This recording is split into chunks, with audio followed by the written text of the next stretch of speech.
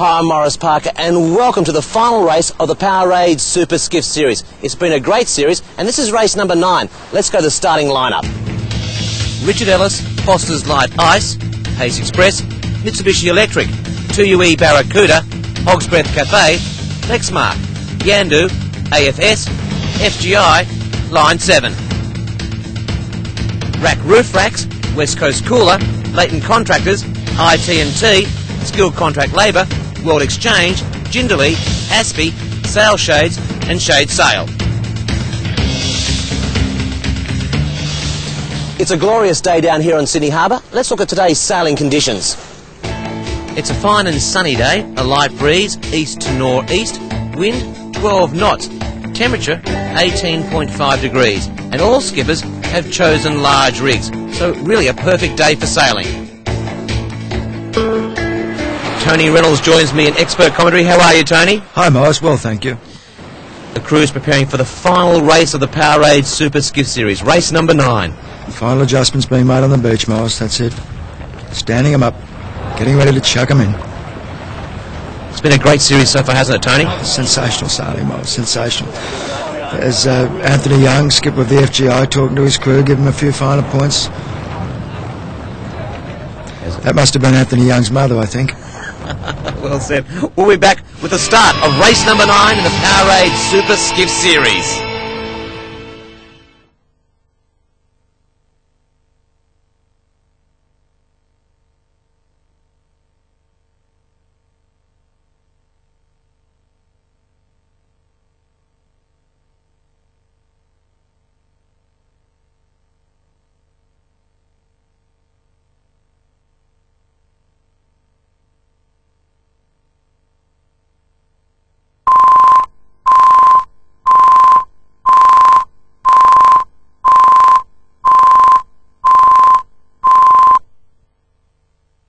Welcome back to Sydney Harbour for the Powerade Super Skiff Series, our final race, race number 9. And Tony Reynolds has been out already to do the course. Tony, let's go through it. Another nice nor'easter today, the friendly sea breeze coming down to the double bay, working up to the windward mark, setting the gear, running down to the jibe, round the jibe mark, down to the lee mark, get it down, work back up through the gate, up round the windward mark again, down to the finish. There they are now, Morris, jockeying for the start. Race number 9. It's been a great series so far, and then they're racing in the final one. They're away, Morris. Lexmark, I like his start there today. Trevor Barnabas in the 2UE, not so good. Foster's Light Ice, down to leeward. Mitsubishi further to leeward. Lexmark again, got the fresh air, got the clean breeze, chopping through the water. Look at him going over the top of Skilled, just running over the top of the Skilled. That's a great start there, as you mentioned, by Lexmark. Terrific start. Lexmark, AEI pace further to windward. He's out of picture, but he also has got a great start. But look at the Mitsubishi, just trucking straight above the Mitsubishi in the line 7, footing particularly well. Boats flat, sailing well, sheet hand and skipper again working well together. Little cherub there in the way and pushing, calling him out. Get out of my way, son, get out of my way. Hog's Breath Cafe, AFS. The Aspie boat there too, Morris. Jindalee, haven't seen much of Jindalee. There's the Jindalee coming from Newcastle. The Rack moving to the, got a bad start, the Rack, so Carl's decided to go to the other side of the course and look for the fresh air. 2UE likewise going to the other side, covering the West Coast cool. Mitsubishi boys doing the same thing. Warren Miller staying on course, he's going with it, going the same way. But there's the pace, AEI pace, you can see him in shot there, and he and Lexmark again, the super skiffs, the fast movers through the water, and they've got good starts. AEI pace also now moving to the other side of the course, Miles. And of course, as you mentioned, the fleet does tend to split up, don't they? Well, they're always looking to get the fresh air, you know, and yeah, so you've got to break the brake tax and go for it if you're not in the lead. Great shot there from the air of all the fleet in action.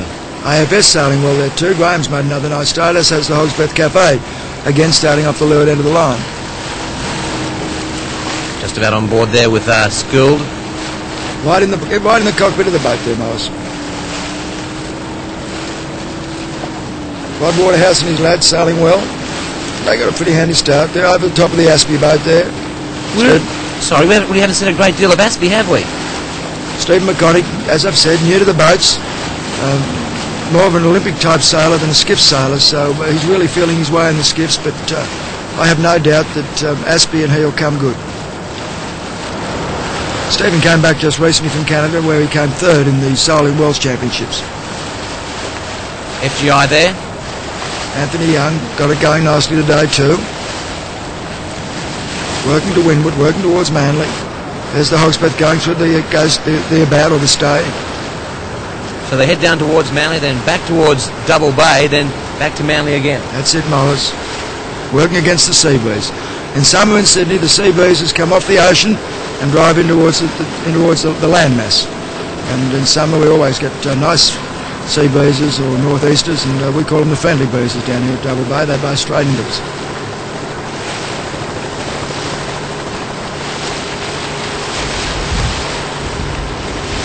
Still reaching here, the boat wants to come up, that's all, so be careful, it might just go into windward. On the hell lift here, good work guys. In Dave, in mate, good work. I don't know what we got. Craig talking to his crew there. Tony, over the years, how have the crews changed? Well, dramatically, Morris. As you can see today, we're sailing with 3 men in the boat. 4 or 5 years ago we did try, or some of the crews did try to sail with 2 men.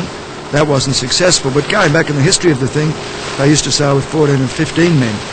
And mainly it was a summer sport for the football players. So JJ Giltlam used to send out his front row forwards from Balmain and the Roosters and the various football clubs, and the boats would be really inundated with these great big heavy men that were basically used as ballast. And of course if the breezes lightened off, the idea was they'd lighten the crew off. So they'd find themselves sailing past Point Pipe and they'd say, OK, Joe and Tom and Harry, you're off here, boys. We don't need your weight anymore. Swim home and we'll see you later. Make sure you got the cab money or the bus money. And so they used to start off with 15, 16 fellas in the boat and sometimes come home with 10 at the end of the day. I mean, I just find it very hard to picture so many guys in a boat like this. Well, they were much bigger boats in those days. They were wooden boats and they were much more like big open sort of boats, altogether different. But I think we've got the 3 crew, it's probably the optimum. I think with the size and sails in the boat, the way the boats work, I think we're probably going to finish up spending the next foreseeable future with 3 crew on the boat. Going around the first mark now, Tony? Going around for the set, Morris. There goes the Australian Freight Services for the set. Aspie, Yandu, and it looks like Lexmark. We've all gone around the mark there. Lexmark in a handy position again today, so too AFS. Pace AI got the set on, got the boat away. Sheehan's still got to balance the boat. Once the spinnaker's set, it is a combination between forward hand and skipper running and getting away with the boats, but the sheethand still uses the main to also help balance the boat. So off a breeze, all 3 men are really working, but it's predominantly the forward hand and the skipper. Tony, you mentioned to me one day in the club you had a strange sort of job when you first started sailing. You actually had to empty out the boats, didn't you? Well, I was once a kid and I used to live not far from the club, and I remember getting a ride a few times on the old Jenny 7. And I was a little boy of about 14 or 13, and they gave me this little wooden thing and sat me in the middle, and I was what they called a bailer boy, because the boats in those days had no buoyancy, and if they capsized, they'd sink. And the guy in the middle used to have to try and keep the water out with this little bailer.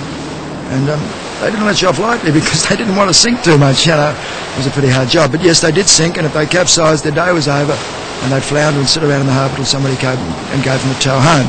But as you've seen through the Powerade Super Skiff series this time, that when the boats now capsize, they're very readily rideable because of the buoyancy within the boats. Line 7 and Lexmark performing very well in this race, Tony, aren't they?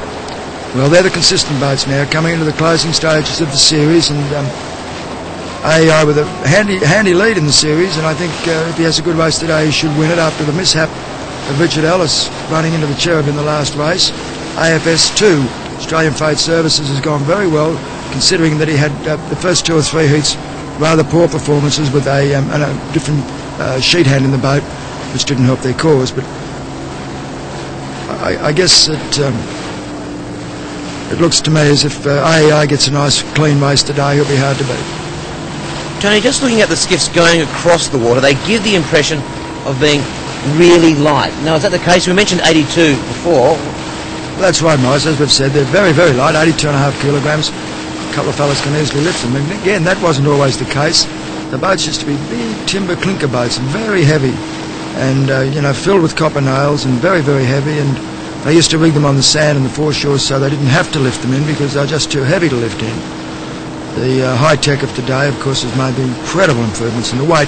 One of the most peculiar things to me was the weight of the old centreboards. The centreboards today, I guess I could lift 3 or 4 under one arm, but In those days, they were made of solid steel, without the high-tech materials. They were made from solid steel, and I can remember it would take 2 or 3 men struggling to get these things into the water. So, of course, the weight of the boats, the centreboard was probably more weight than the whole and the entire weight of the boat today. You things really have changed. AFS there on screen. Lexmark doing very well in the final race of the series. Yandu, Mitsubishi Electric. They'll be pretty happy the way they're going, the boys in the Australian Freight Services. After winning the last heat, they're in a pretty handy position for this heat today as well. Terrific shot there of TUE Barracuda, the harbour bridge in the background. What a great sight. There's the boats on the rundown, running down to the leeward. Lexmark leads. No, I'm sorry, AI Pace leads.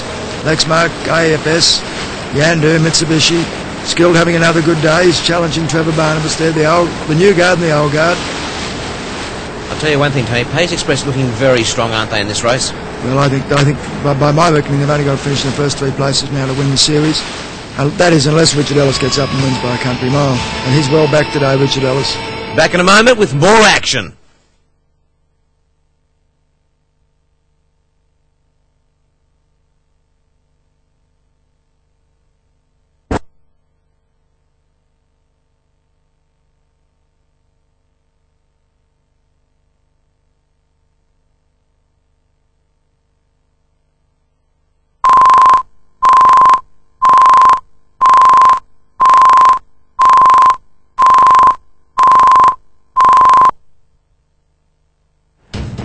Welcome back to the final race in the Powerade Super Skiff Series. They've got a terrific race on our hands right now. There we can see Skilled on screen and Hog's Breath Cafe. Pretty close race here, Morris. AFS and AI Pace, Lexmark having a pretty good day, but AI again sailing well.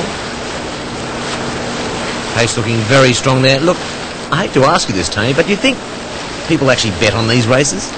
Well, Morris, what can I say? I guess it's part of the Australian psyche to like a bet, you know. I think Australians would bet on 2 flies climbing up a wall, wouldn't they? So they probably do have a bet on these boats. AI getting the gear down. Rounding, getting the gear down, leading the race.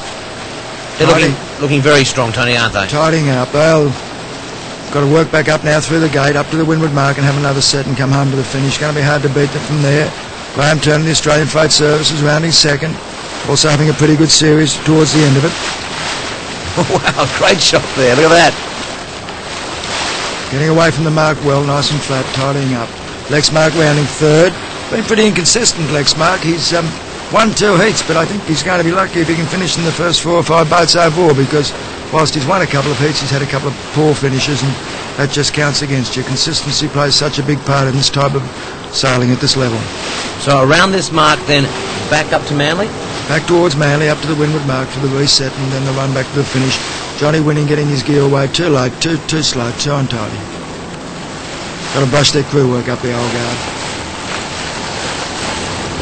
Mitsubishi Electric there, and it looks as if Skilled may be having some problems as well. Still just driving back to go round, as is Hog's Breath Cafe, TUE, and Aspie, of course, with the gear off there. And of course, let's just talk about what's coming up, Tony, as they go around the mark there. In January, we've got the World Championships. That's right, Morris. That's the biggie. That's the big one for 18ft Skiffs. We're holding the World Championships on Sydney Harbour this year.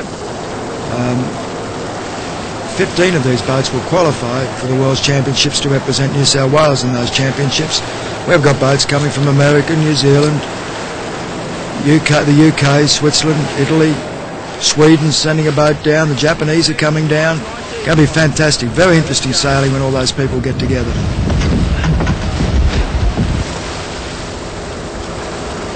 Back into the race, they're going around the mark. Gaggle of boats at the bottom mark, tidying up, getting around. West Coast School are doing not a bad job to stick with the line 7.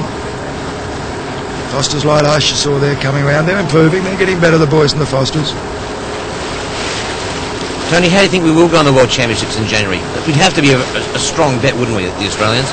Well, we've raced for it many times, you know. It's now been held 60 times. It's a great historical event. But the New Zealanders have won it a few times, and the Queenslanders have won it a few times, taking it up to the northern state. But so far, none of the Europeans or the Americans have won it. We've had a few good American crews. There was one particular crew, I think, that came second from the USA back in about the late 1960s, early 70s. We had a very good American crew coming down for a while, but They haven't quite got to us yet, although I like the look of some of the English boys. Some of the English boys are now really starting to get on the pace. I was recently over in the European Series watching them, and there's some pretty good sailors now going around in the Great Britain cruise. So yachts from all around the world sailing here on Sydney Harbour in January. That's it, Mowers. Oh, what's happened? Oh, look, something's gone over there, Tony. Shade sails, put her in. Michael Boyd. That's the end of his day. They'll be going back to the clubhouse now. Back for beer. There's Warren Miller just trying to sail over the top of Anthony Young through the gate. The FGI with Anthony sailing it. Michael Eston, Mel Thompson in that boat with him. There's Richard Ellis there on screen. And of course the World Championships have seen lots of champions, haven't they? Oh, well, there's been some wonderful people win the World Championships in 18-foot skiffs.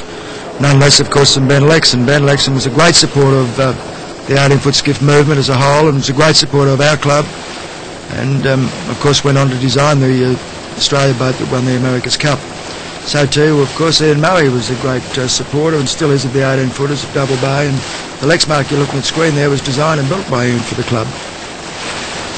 I think that Yuri Trahan and Bichel and, oh dear, it's just endless the amount of Australian famous yachts people that have won this World's Championships at Double Bay. And the McKells in New Zealand, as I said, did win it, and they're pretty well recognised in New Zealand as their foremost yachtsmen. Bruce Farr at one stage was a keen designer of the 18-footers as well, and he sailed in them for a couple of seasons, Bruce Farr being in New Zealand, or the famous New Zealand yacht designer. But I like these boats, I like these Murray boats. This Lexmark's a pretty quick unit, as I've said. What's the actual cost, Tony, of putting one of these boats into the water? Well, the boats can cost anything from about $30,000 to $50,000 to build today. Believe it or not, Morris, that's a lot less than they used to cost. We've brought in rules to control the cost, because the cost at one stage just got absolutely ridiculous.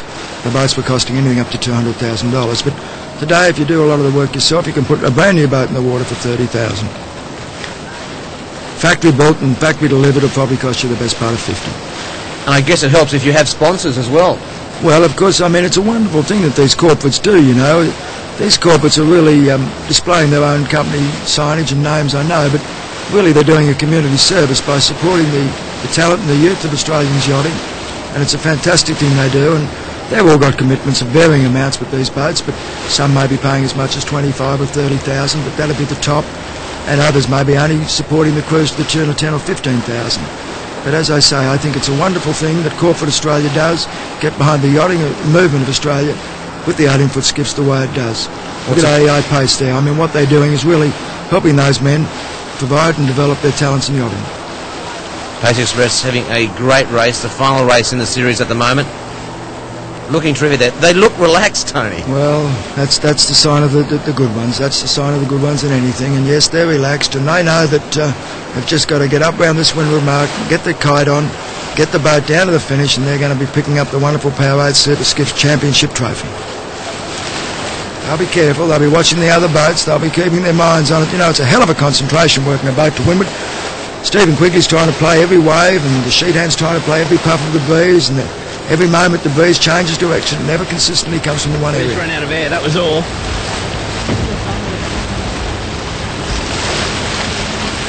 No air here, guys, that's all. Everyone's doing 2 to 1, that's why. On board there with Skill, giving us a skipper's view of the race. Well, he's certainly coming better, Craig Phillips. As the series proceeded, he's got better with every race. Like the look of the way he sails, he's going to be a force in these boats. You have Pace Express there on the screen at the moment, currently leading the final race in this series. There's plenty more action to come. Don't go away. The Powerade Super Skiff Series coming to you from Sydney Harbour.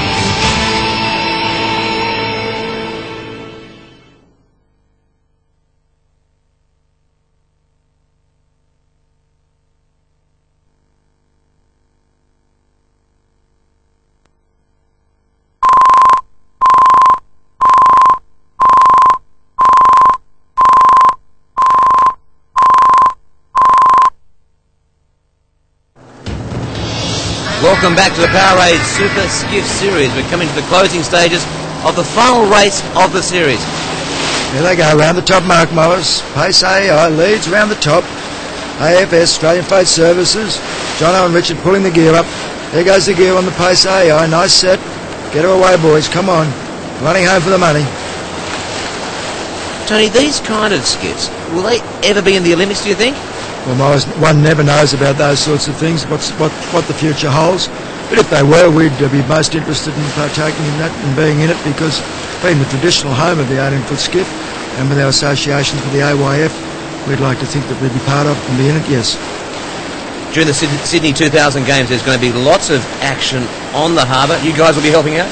Well, we've offered our services to the AYF to support the CYC, the Queensland Yacht Club of Australia, which is staging the events for the Olympic Games, and of course being in Double Bay and being a neighbour of the Rushcutters Bay Club, should they need us, we'll be there to support them in every possible way we can. I mean, it's up to everybody in Sydney that loves this waterway and loves this city to get behind Australia's 2000 campaign, and we certainly are at Double Bay right behind it. Tony, while I've got you here, can I just book at least 2 tickets for the closing ceremony so I can sit there at Double Bay and watch it? Do you mind? Well, Morris, I'm sure we'll let you in, but, well, we mightn't, you know, because we're pretty fun. No, I'm only kidding. Of course, it'd be lovely to have you down for the final stages, Morris, of the Olympic Games. We're all looking forward to 2000. Fantastic for Sydney. Well, we get to the closing stages of this series, the Powerade Super Skiff Series, coming to you from Sydney Harbour. There's Lexmark there. Lexmark on the run home. Australian Freight Services on the run home. AI Pace leading, Australian Freight Services second, Lexmark third, 3 Maui boats, 3 of the new boats, as I've said, all the way through the series, 3 of the quick boats. First, second and third today for the money, I'd say. AI Pace looking very strong. They're going to do a great job. There's Yandu there on screen. We'll go back to Pace in just a moment. They've got a great lead at the moment, Tony, haven't they? Well, they've really streeted them today. Started right away from them today, hasn't he, Miles? Led all the day long and just got further and further and further in front. Here are some of the stragglers now up, still at the top mark, and AI Pace just nearly down to the finish. And just setting up, AI Pace is just about, I'd say, right on the money to finish. As they head back towards Double Bay. Hogsbeth just coming around for the set. Mitsubishi doing quite well today. Ben Derwent, skilled, also done well today. Look at this. Yes, they've won it, yes. There's the AI, they're the winners. They've won the money again. Yes, well done, guys. Congratulations. Fantastic job today. Fantastic job from the boys today in the AI Pace. Tony, it still could be anybody's series, though, could it? No, I think today, just working the reckonings here on the paper here in front of me, Morris, but that'll give the series to the AI Pace. I think they've won the money. They're the series winners. Richard Ellis will come second in the series. That collision he had with the Cherub in the last heat has cost him dearly, because that has put him back, and then of course today he's only had a 10th. So his last two heats have really knocked him back to second. Graham Turner will be third overall, and he'll be very happy with that. As too will Line 7, fourth overall. Lexmark will come home fifth. It's interesting with Lexmark, Morris, to note that Lexmark, whilst it won 2 heats, just hasn't been consistent enough. So you can't say it, really, you've got to say it over and over. Consistency in this type of sailing is most paramount. Lexmark 2 wins, but 5th overall. And the boys in Mitsubishi have done well. Ben and Richard and Mark have finished up 6th overall, and they'll be pretty happy with that. So that's it. AI Pace have won the series. Richard Ellis will be second. AFS, Australian Freight Services, 3rd. Line 7, 4th. Lexmark's 5th. Mitsubishi, 6th. Interesting also to note, Morris, that 5 of those boats are Murray designed new boats. Tony, let's go and talk to the skippers. Good afternoon for us. We had a good one. We took a little bit of time to sort some problems out, but we're pretty happy with the afternoon, actually. Had a great series, and I'm not quite sure where we're going to end up, but it's been pretty good for us. Well done, boys. Stephen, a great effort again. You guys are really going well. Yeah, we got another good start. Had a good first week. Just managed to get over the top of Hogsbeth at the top mark. The boys did a fantastic job getting the shooter up. Craig picked the angle on the way down, just right on the knocker, around the mark, and the rest is history. We've been happy ability to get out of that traffic. We're pretty happy with our boat speed at the moment. The first 3 weeks we did fairly well, and in the middle we went off the boil a bit with the little rig. We've still got a bit of work to do there, but with the big one we're quite confident.